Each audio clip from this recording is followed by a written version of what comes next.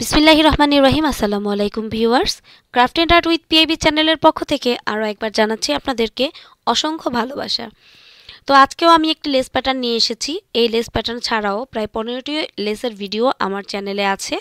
যারা আমার চ্যানেলটি নিয়মিত দেখেন তারা তো জানেনই, এবং যারা নতুন তারা দেখে নেবেন। আর যারা এখনও আমার চ্যানেলটি সাবস্ক্রাইব করেননি প্লিজ আমার চ্যানেলটি সাবস্ক্রাইব করুন, এবং যারা অলরেডি সাবস্ক্রাইব করে ফেলেছেন তাদেরকে জানাচ্ছি অসংখ্য ধন্যবাদ। আর হ্যাঁ, অবশ্যই পাশে থাকা বেল আইকনে একটি ক্লিক করবেন। তো আজকে প্রজেক্টের জন্য আমার যেটা প্রয়োজন সবার আগে সেটা হচ্ছে 9 তারের সুতা। যদিও আমি 9 তারের সুতা দিয়ে করেছি, আপনারা চাইলে অন্য যে কোনো সুতা দিয়ে এটা করতে পারেন, যেমন গুটি সুতা, লাচ্ছি সুতা, সামারিয়ান সুতা, ইভেন অনেক লেস ইয়ার্ন আছে, সেই লেস ইয়ার্নগুলো আপনারা এই প্রজেক্টটার জন্য ব্যবহার করতে পারেন। আর এই 9 তারের সুতার সাথে কাজ করার জন্য বা কাজের সামঞ্জস্যতা আনার জন্য আমি এখানে ব্যবহার করেছি হচ্ছে 10 নম্বরের একটি লোকাল কাটা। তবে আপনারা চাইলে 1.50 mm থেকে শুরু করে 2.00 mm যে কাটাগুলো আছে সেগুলো আপনারা ব্যবহার করতে পারেন 9 তারের জন্য। তো প্রথমে আমি যেটা করি প্রত্যেকটা কাজের শুরুতে সেটা হচ্ছে প্রথমে একটি নট করে নিচ্ছি। শুধু আমি না, প্রত্যেকটা ক্রোশেটারই এটা করে। তার রিজন হচ্ছে আপনারা যদি সবার আগে এই নটটি করে নেন তাহলে আপনার যে কাজটা সেটা সিকিউর হবে, খুলে যাওয়ার চান্স থাকবে না। তো এই নটটা থেকেই আমি কাজটা শুরু করব। তো আমি এখানে একটি হিজাবের জন্য হিজাবের মধ্যে কাজটা করে আপনাদের ডেমো হিসেবে দেখাবো।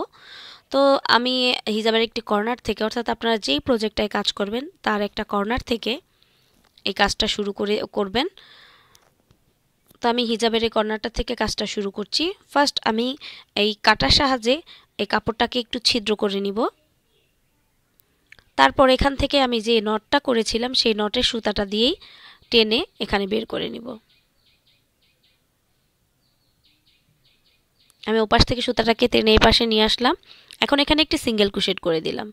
এখন করব 3টি চেন, 1 2 3 চেন করার পরে 3 চেইনের সমদূরত্বে আমি এখানে করছি একটি সিঙ্গেল ক্রোশেট।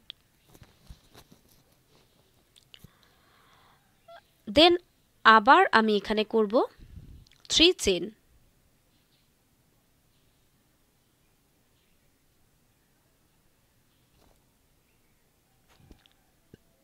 চেন করার পরে আবার এই 3 চেনের সমদূরত্বে আমি আবার 1 সিঙ্গেল ক্রোশেট করব।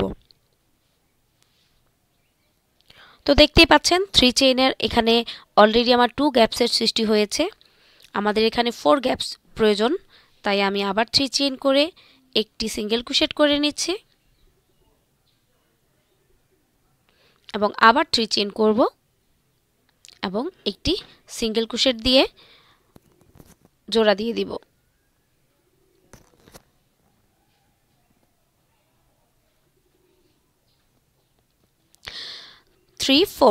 4 গ্যাপস আমার এখানে সৃষ্টি হয়েছে। তো এখন আমি এই কাজটাকে টার্ন করে উল্টা করে নিব, এভাবে টার্ন করে নিব। এখন এখানে আমি আবার করব 2 চেইন, 1 and 2 চেইন করে আমি ফার্স্ট যে গ্যাপটি আছে সেই গ্যাপটাকে স্কিপ করব।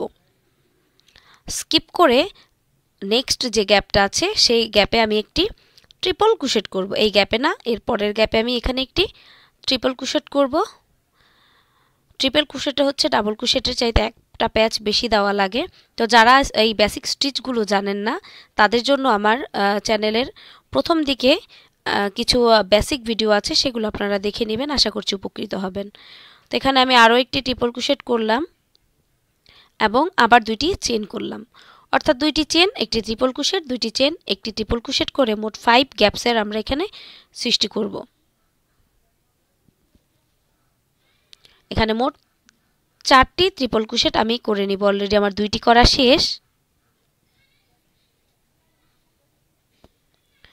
এখন আবার 2 চেইন করব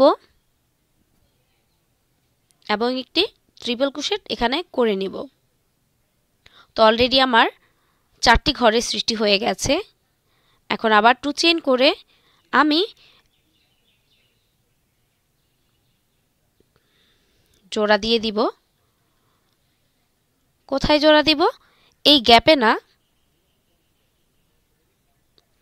এখন আমি জোড়া দিব হচ্ছে এই গ্যাপটার মধ্যে। এই যে স্টিচটা করেছিলাম সিঙ্গেল ক্রোশেট, সেই সিঙ্গেল ক্রোশেটটার মাথার উপরে আমি একটি সিঙ্গেল ক্রোশেট করে এটাকে জোড়া দিয়ে দিব। আবার এখানে 3 চেইন করব এবং প্রথমে যে সিঙ্গেল ক্রোশেটটা করেছিলাম নটটা দিয়ে সেই সিঙ্গেল ক্রোশেটের মধ্যে আমি আবার একটি সিঙ্গেল ক্রোশেট দিয়ে জোড়া দিয়ে দিব। আবার কাজটাকেও ঘুরিয়ে নিব। ঘুরিয়ে নিয়ে এই 3টি চেইন যে আমরা আগের লাইনে করে নিলাম, 3টি চেইন সমান হচ্ছে আমার একটি ডাবল ক্রোশেট। এখন এই ডাবল ক্রোশেটটা সহ আমি আরও 2টি ডাবল ক্রোশেট এই গ্যাপটার মধ্যে করে নিচ্ছি।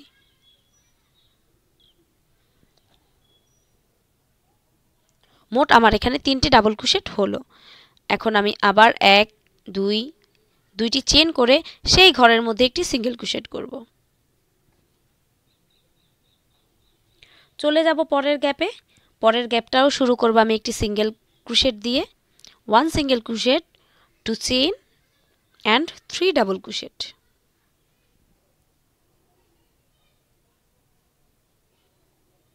অর্থাৎ একটি সিঙ্গেল ক্রোশেট এক এক গ্যাপের মধ্যে হবে প্রথমে একটি সিঙ্গেল ক্রোশেট, তারপর 3টি চেইন এবং তারপর 2টি চেইন এবং 3টি ডাবল ক্রোশেট, আবার 2টি চেইন এবং একটি সিঙ্গেল ক্রোশেট।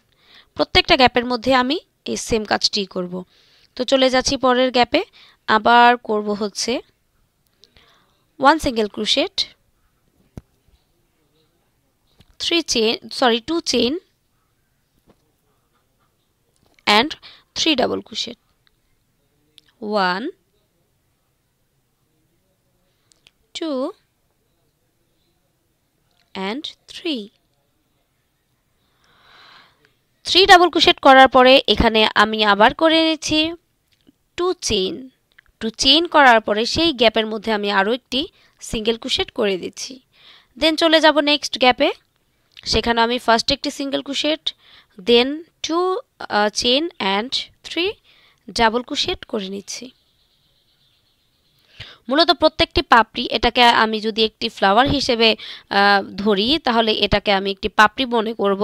আর প্রত্যেকটা পাপড়ির জন্য আমরা প্রথমে 1 single crochet, 2 chain, 3 double crochet, 2 chain and 1 single crochet করে করে প্রত্যেকটি পাপড়ি আমরা কমপ্লিট করব। এখন লাস্ট যে পাপড়িটা আছে সেটা দেখেন, এখানে 2 চেইন করার পর আমি এখানে জাস্ট 3 ডাবল ক্রোশেট করব। এখানে আমি পরে যে 2টি চেইন এবং একটি সিঙ্গেল ক্রোশেট করা লাগে সেটা করব না, কারণ হচ্ছে এখানে তো আমার জয়েন করা লাগবে নেক্সট প্যাটার্নটায় যাওয়ার জন্য। সো এই সমদূরত্বে আমি এখানে একটি সিঙ্গেল ক্রোশেট করে নিচ্ছি।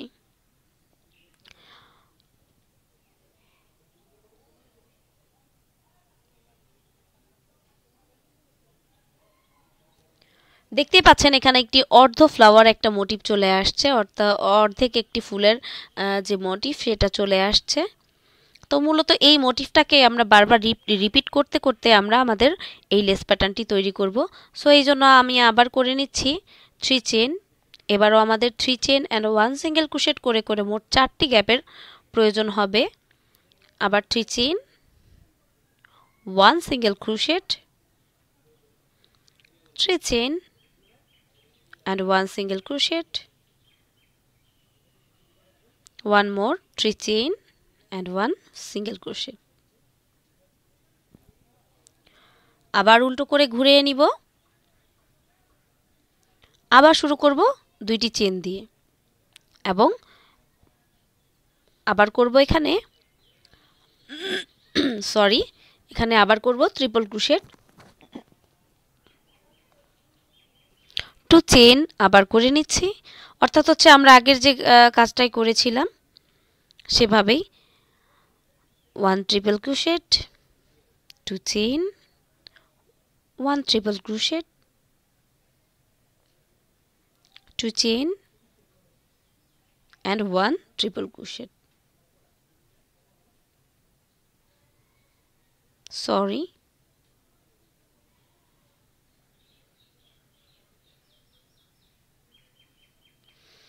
এখানে অলরেডি আমার 4 বার ট্রিপল ক্রোশেট হয়ে গেছে। 4 ট্রিপল ক্রোশেট হওয়ার পরে এখানে আবার 2 চেইন করে আবার আমি এই সিঙ্গেল ক্রোশেটের সাথে প্রথম সিঙ্গেল ক্রোশেটটা পরের যে সিঙ্গেল ক্রোশেট আছে সেটার সাথে একটি সিঙ্গেল ক্রোশেট করে জোড়া দিব। আবার 3 চেইন করব, 3 চেইন করে আবার যেই পরের সিঙ্গেল ক্রোশেট আছে সেখানে আবার একটি সিঙ্গেল ক্রোশেট করে জোড়া দিব। আবার এই কাজটাকে আমি টার্ন করে নিব, অর্থাৎ উল্টো করে নিব। এখন আমি আবার এই গ্যাপটার মধ্যে প্রথম 3টি চেনকে আমরা একটি ডাবল ক্রোশেট ধরেছি, এই গ্যাপে আবার আমি 2টি ডাবল ক্রোশেট করে নিচ্ছি, 2টি চেন করে নিচ্ছি এবং একটি সিঙ্গেল ক্রোশেট করে নিচ্ছি। আগে যেভাবে করেছিলাম সেভাবেই প্রত্যেকটা গ্যাপ করে নিচ্ছি। 1 single crochet, 2 chain, 3 double crochet,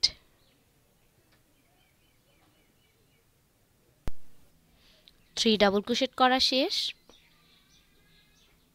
এখন আবার করব 2 চেন, 1 2 এবং 1 সিঙ্গেল ক্রোশেট। নেক্সট ঘরে আবার ফার্স্ট শুরু করব হচ্ছে 1 সিঙ্গেল ক্রোশেট দিয়ে, 2 চেন,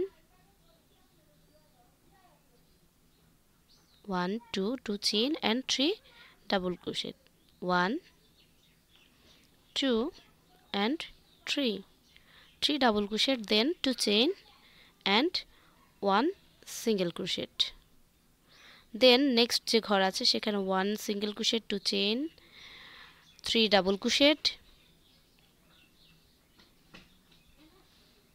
1 double crochet কমপ্লিট করব এবং এখন করব 3 double crochet, then আবার 2 chain and 1 single crochet.